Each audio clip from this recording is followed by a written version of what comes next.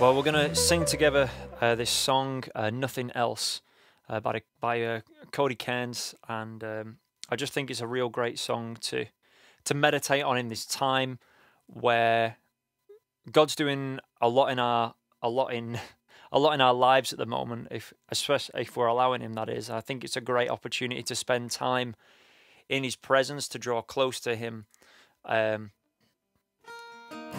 I think it's a really good opportunity for us to draw close to Him and spend some time at His feet. And I know that's exactly what God's been challenging me, and it seems many people with. So let's just really declare that we want to spend time at Jesus' feet. We want to draw close to Him. So Lord, we just want to draw close to You.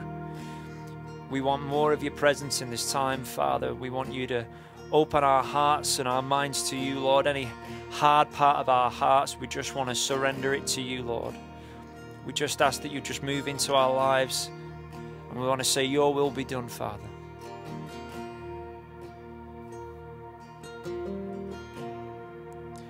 I'm caught up in Your presence. I just want to sit here at Your feet. I'm caught up in this holy moment. I never want to leave. Yeah. I'm not here for blessing. Jesus, You don't owe me anything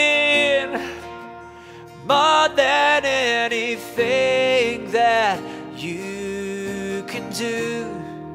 I just want You, yeah.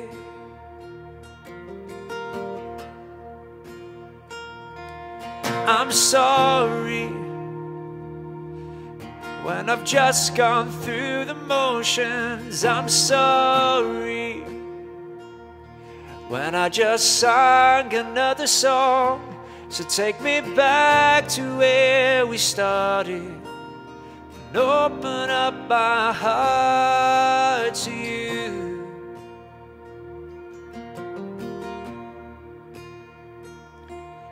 I'm sorry when I've come with my agenda. I'm sorry when I forgot that You're enough. So take me back to where we started and open up my heart to You. I'm caught up in Your presence. I just want to sit here at Your feet. I'm caught up in this holy moment. I never want to leave. I'm not here for blessings. Jesus, You don't owe me anything more than anything that You can do. I just want You. I just want You. Nothing else. Nothing else. Nothing else will do. I just want You. Nothing else. Nothing else. Nothing else will do. I just want You. Nothing else. Nothing else, Jesus. Nothing else will do. I just want You. Nothing else. Nothing else, Jesus, nothing else will do. I just want you. Yeah. Nothing else, nothing else, no, Lord, nothing else will do. Yeah, nothing else.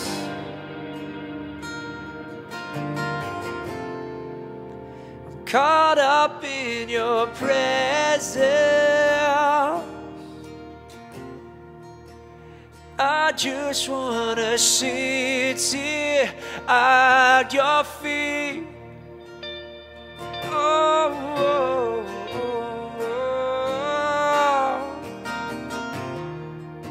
I never wanna leave.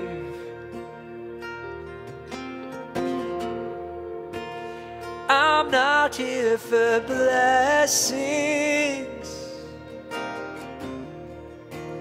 Jesus, you don't owe me anything, more than anything that you can do. I just want you.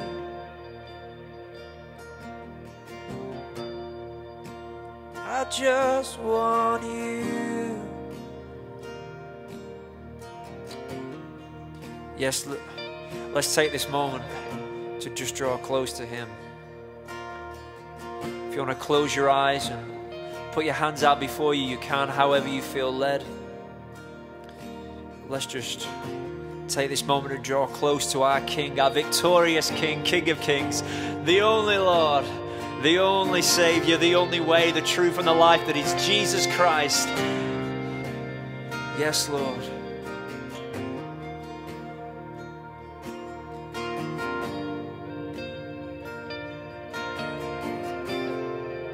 I just want you, nothing else, nothing else, nothing else will do. I just want you, nothing else, nothing else, Jesus, nothing else will do. I just want you, nothing else, nothing else, Jesus, nothing else will do.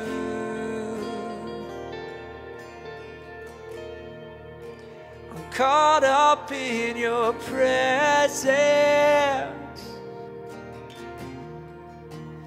I just wanna sit here at your feet. I'm caught up in this holy moment. I never want to leave.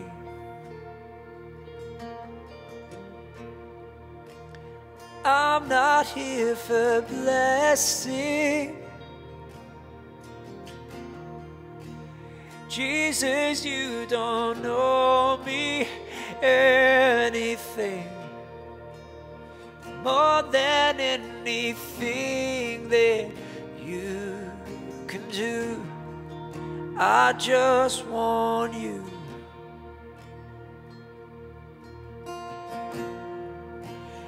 More than anything that you can do, I just want you.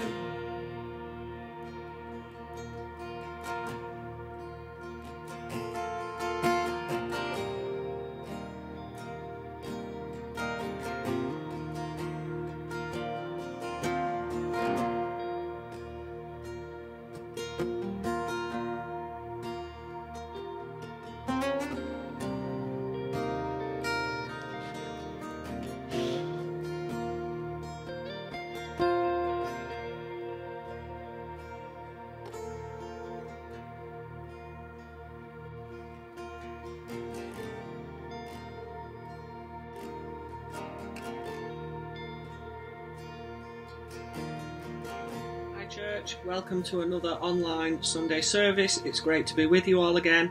Today we have Dave Molloy preaching for us. We also have some notices from Derek, and we have a Kids Live talk from Helen Jenkinson. Just before you guys go through to the rest of the service, I just wanted to highlight to you guys a new scheme that we are launching as a church. Leadership have asked me to announce it and share about it this morning. It's called Pray for a Street. So what we have decided to do, obviously we can't be physically present meeting as a church at the moment, but we really want to be praying for our community during this time. We don't just want to wait until we meet back as a church, but we really want to be strategic in praying for our community right now, for the things that they're going through right now. And so what we are going to do is this. We have got a list of streets for Metro Christian Centre Bury, and we have got a list of streets for Metro Christian Centre Whitefield.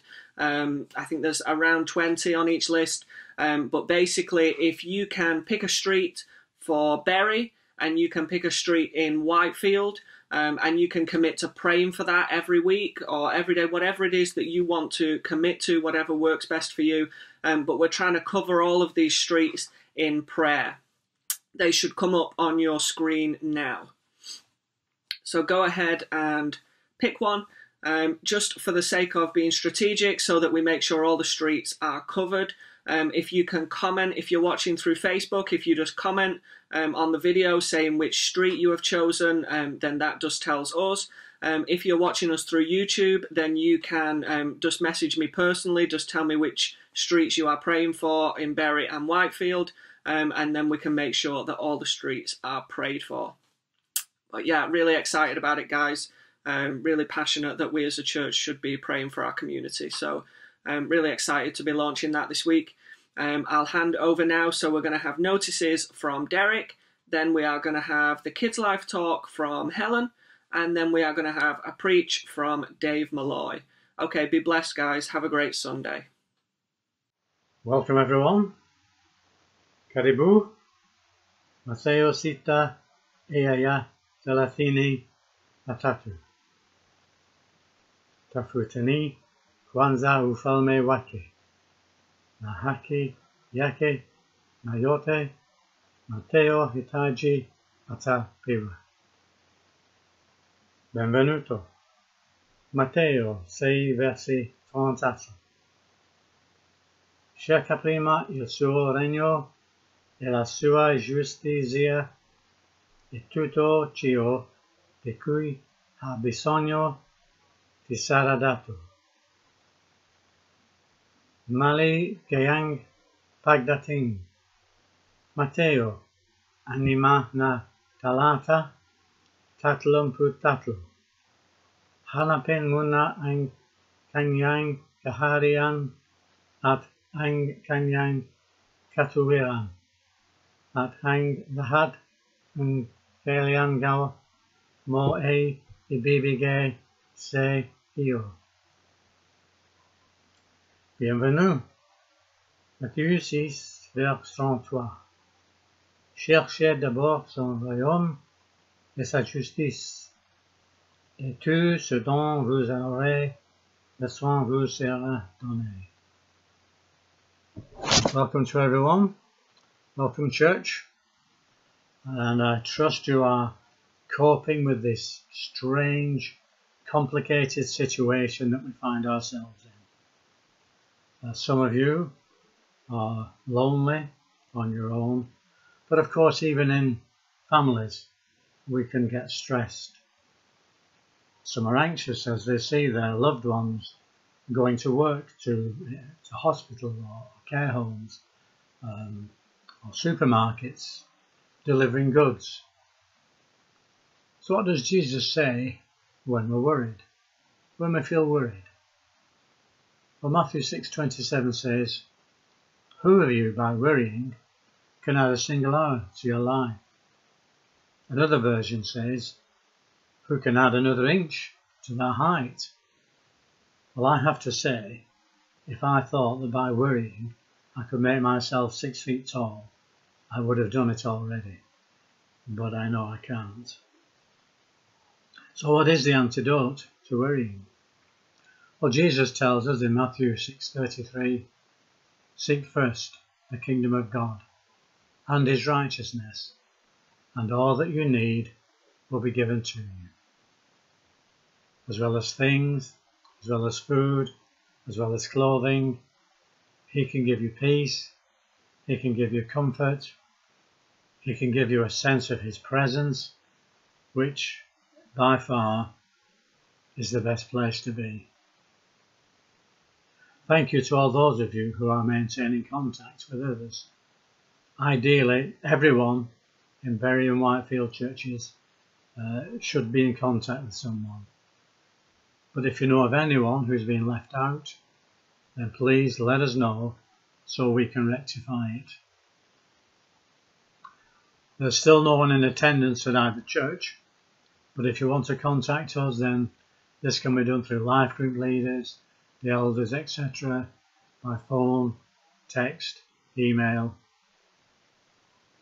The leadership team, we still hold regular prayer meetings on Friday nights via a system called Zoom. We each stay in our own home, but we can see and hear other people via our computers or mobiles.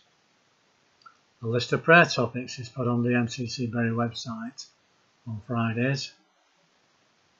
Please remember Pat's family now, daughter Fran and sons Peter and David, as they wait for the funeral tomorrow. It's taking place at Overdale Crematorium in Bolton at 11 AM. So if you could bear those in prayer, that would be good. Mama Helena, she's home, she's recovering now from this allergic reaction. Maureen Foster is at home. She's suffering from this diverticulitis, which is an inflammation of the intestine.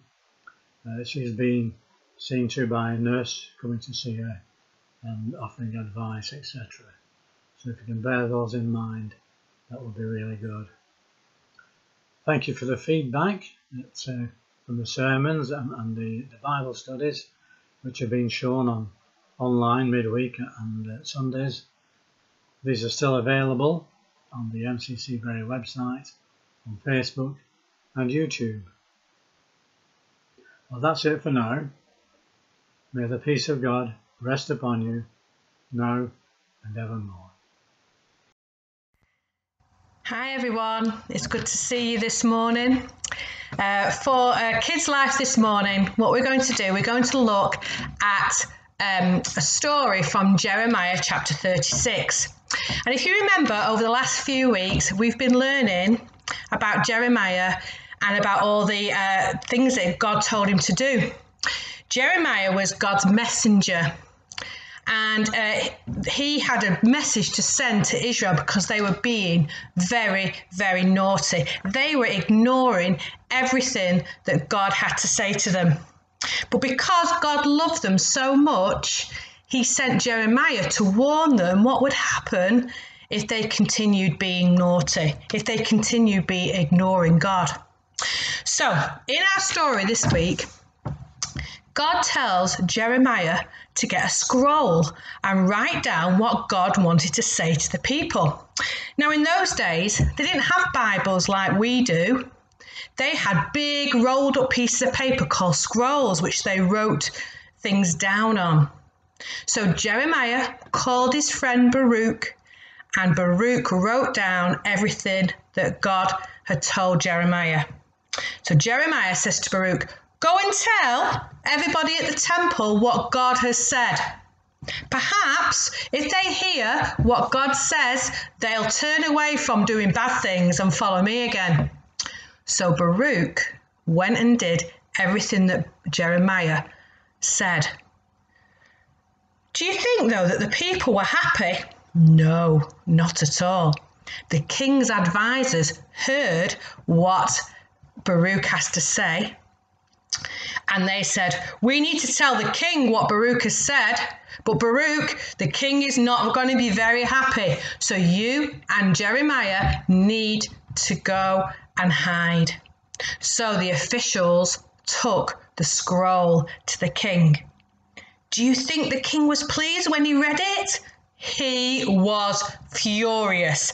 He took the scroll and he threw it in the fire. The king showed that he wasn't really bothered about what God was saying at all. He didn't care. He was saying that he was better than God. And he thought that by burning the scroll, he'd get rid of God's words.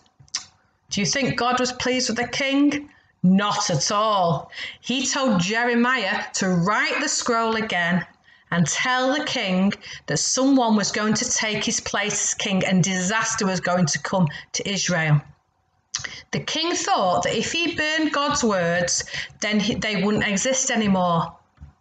Did he succeed? No. Thousands of years later, we're still reading God's words in the Bible. Have you ever thought, though, that the Bible is God's message to us? It's exciting. God says really, really exciting things in the Bible. In the book of Psalms, it says that God's word is a lamp for our feet and a light to our path. Imagine you were going out for a midnight walk. You need to have a torch to show you which way to go.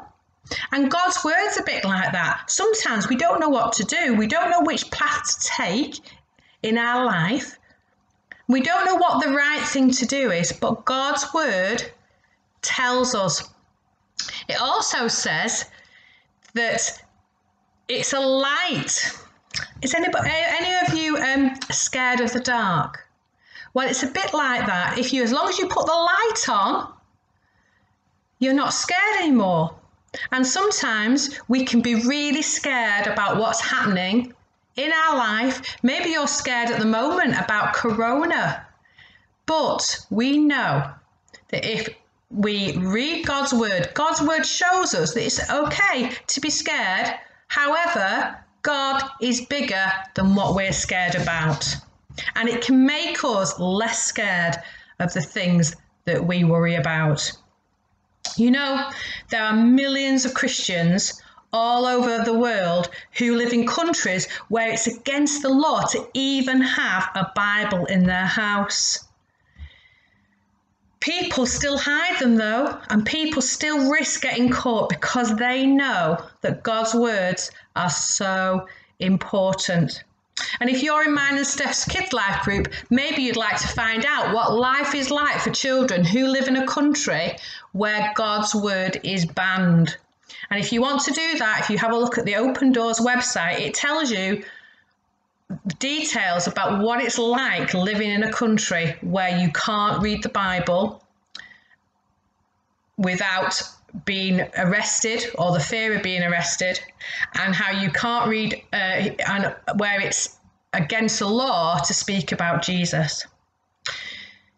So this week, while we're in lockdown, why don't you use this time to actually get to know what God says in the Bible? If you've got a Bible at home, get it out and read some amazing stories of what God has done and what God continues to do.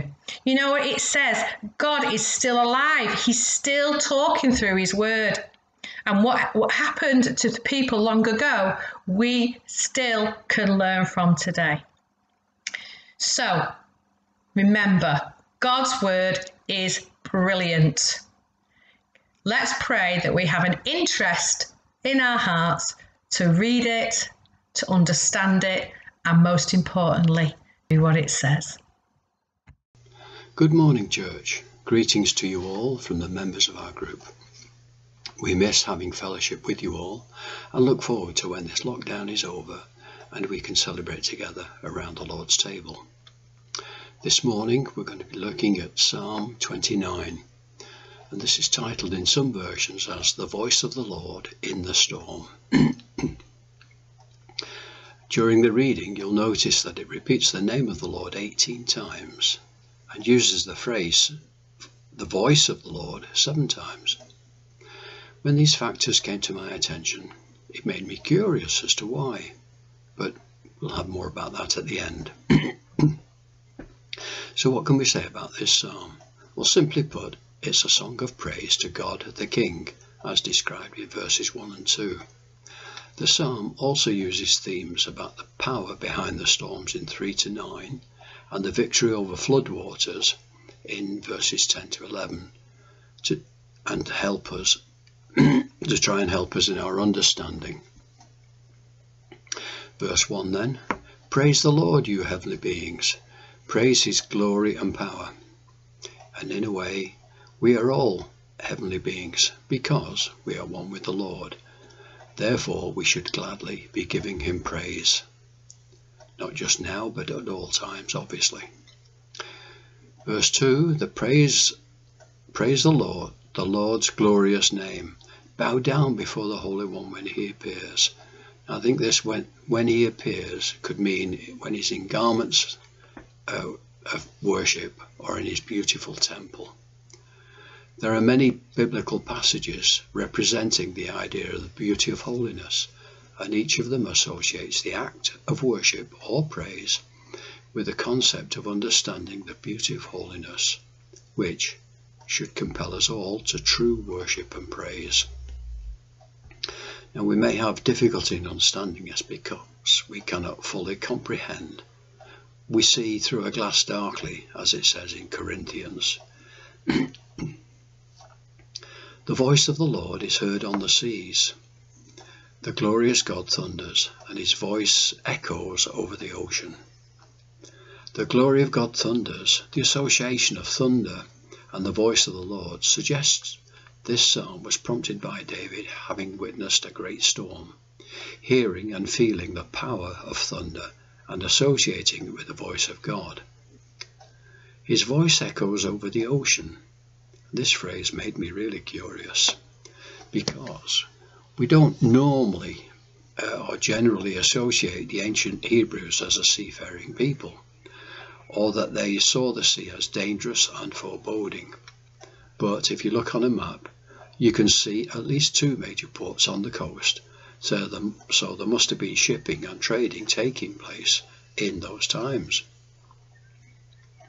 When we look at Psalm 107, we see in verse 23 another description of stormy waters. Also remember other references, like the disciples being in the boat with Jesus in the storm, not to mention the shipwrecks suffered by the Apostle Paul. So there's plenty of references. So perhaps, but knowing these, perhaps we can understand a bit more clearly. Verse 4, the voice of the Lord is heard in all its might and majesty. The psalmist David knew that powerful voice of God and recognized the majesty of God. Not only David, but others had this same sense of God, where in 2 Samuel 22 it says, then the Lord thundered from the sky, and the voice of the Almighty God was heard. In verse 5 of this psalm, the voice of the Lord breaks the cedars, even the cedars of Lebanon. And I think David here is using the cedars of Lebanon because they were well known for their size and strength. Yet the Lord's voice is so strong that he splinters these mighty trees and sends their smashed remains far and wide. Again, we can imagine a mighty thunderbolt striking and shattering a strong cedar tree. David must have seen this and thought, the voice of the Lord is like this, even more powerful. Again, the reference to the voice of the Lord, David could see the effect of lightning bolts and understood they were an illustration of the power and effect of God's word. In verse 6 it says, he makes the mountains of Lebanon jump like calves and makes Mount Hermon leap like a young bull. These Mount Hermon and the regions of mountains that it's in overlook northern Israel, and the verse says that it will shake before the power of God. But let's not be afraid. In Psalm 46 1 and 2 it reminds us that in these storms God is our shelter. Verse 7 and 8, the voice of the Lord makes the lightning flash. His voice makes the desert shake. He shakes the desert of Kadesh. Now it's hard for us to imagine these conditions because we live in a mostly temperate climate. We don't experience extreme and violent weather.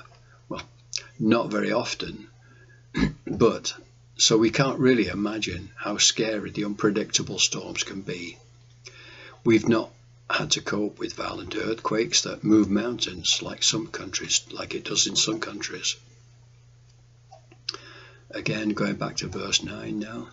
The Lord's voice shakes the oaks and strips the leaves from trees, while everyone in the temple shouts glory to God. In his temples, everyone is saying glory. And David thought of how the thunder and lightning attract attention and give a sense of awe.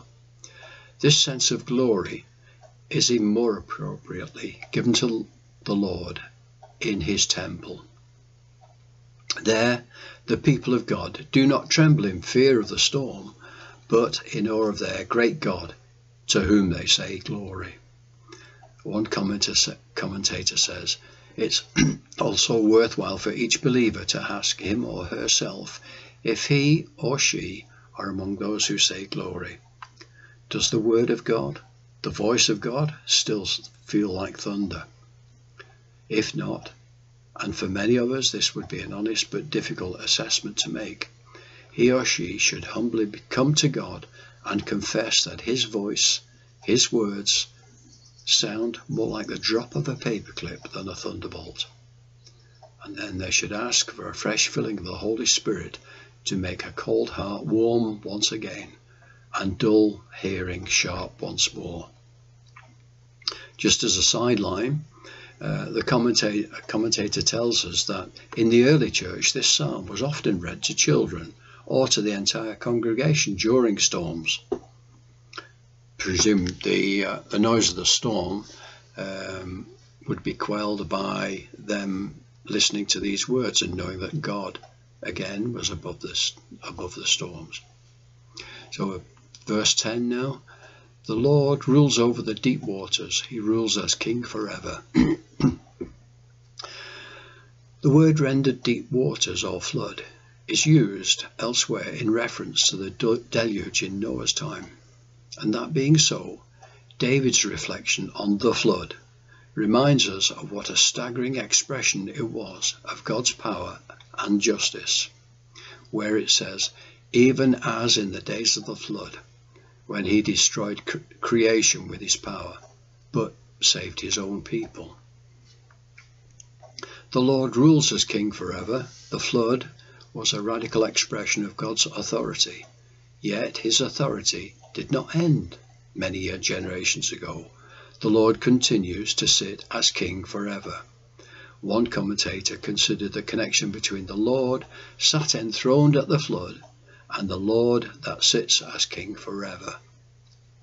Verse 11, the Lord gives strength to his people and blesses them with peace. This is a reminder that he does rule, he gives strength, but he also blesses with peace. The Lord will give strength to his people. As David considered the earth-shattering strength and authority of God, he recognized that God brought that same strength to his people. The Lord will bless his people with peace, and the power of God may come as a destructive storm upon creation and upon those who rebel against God. Yet, God's people can be confident that he will bless them with peace, and the strength of God comes to them as a comfort, not a storm. There are many references to the voice of the Lord elsewhere in the Bible, and I won't quote them here. But in my curiosity about the theme of the psalm, and not fully understanding it at first reading, I put it to some of our group to see what their thoughts were. Something like doing a crowdfunding on knowledge, if you like. One suggestion was the importance of numerology in the Bible, especially the number 7. Another point to note was the fact that he repeats the name of the Lord 18 times in the psalm. But that's a lesson for somebody else, I think. This has been an interesting study and a growing experience. And a final thought, As the psalmist looked at the extraordinary natural events around him and heard God's voice, we should be looking at the happenings of current events around us and be listening for God's voice, while remembering how finely balanced is the line between life and death, especially with what is happening in the world at this time. So if in 2 Samuel 22 it says, "The Lord thundered from the sky, and the voice of Almighty God was heard," what I leave with you is a question. If the voice of the Lord is so strong and mighty, are we hearing it? And what are we doing about it? To finish now, Romans 15:6 reminds us, "So that all of you," that's us together, "may praise with one voice the God and Father of our Lord Jesus Christ." So I'll just finish and say, wherever you are, whatever you're doing, may God bless you. May the peace and love of God be with you at all the times. And may he bring you a sense of peace and knowledge in him and in hearing his voice. Thank you.